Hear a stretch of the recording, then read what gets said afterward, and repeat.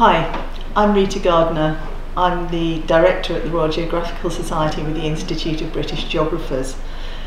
I've been asked to give my views on how is Britain changing. It might be easier to say how is Britain not changing, because in fact the whole of Britain continues to change and has done for centuries. But how is it changing today? Well, you can think of this in terms of how is the environment changing.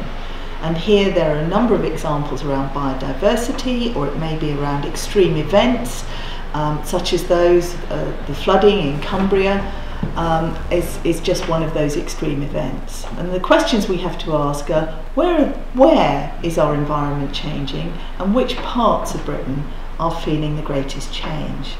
We're also changing socially. An example here would be migration. The makeup of communities is changing through internal migration as people move for jobs or they move to go to college, and also from international migration, whether that's from the European Union or whether it's from further afield, including refugees and those migrating to seek work. We're changing economically too. From the days of hard, heavy industry have long gone. Britain has recently shut its last coal mine and its last steelworks. Instead, we have high-end manufacturing. We're manufacturing more than ever before in terms of income, but it's different. We're manufacturing pharmaceuticals, for example. Also, economically, we're changing because we've become much more of a service economy, and an economy that's based around the knowledge economy and the creative industries. Now, these aren't found all over Britain, so do you see them in your area? Are they affecting you and your community?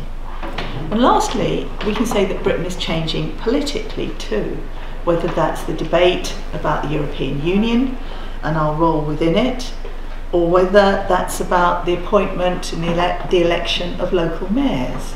We've just appointed a new mayor in London, and his issues, many of them are very geographical issues. So the one that's probably at the top of his agenda is housing.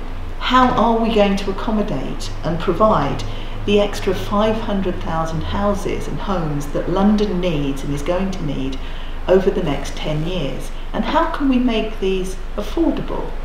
And in fact, are they going to be built in your area or in other parts around the capital? So you can take almost any aspect of geography and you can look at how Britain is changing geographically. And none of these changes are spread across the whole of Britain. They all occur to different degrees in different places, locally and regionally. And that's what I'd like you to explore in our Young Geographer of the Year competition. Lots of fun, lots that you can see out there, and lots of context that you can find about changes historically too.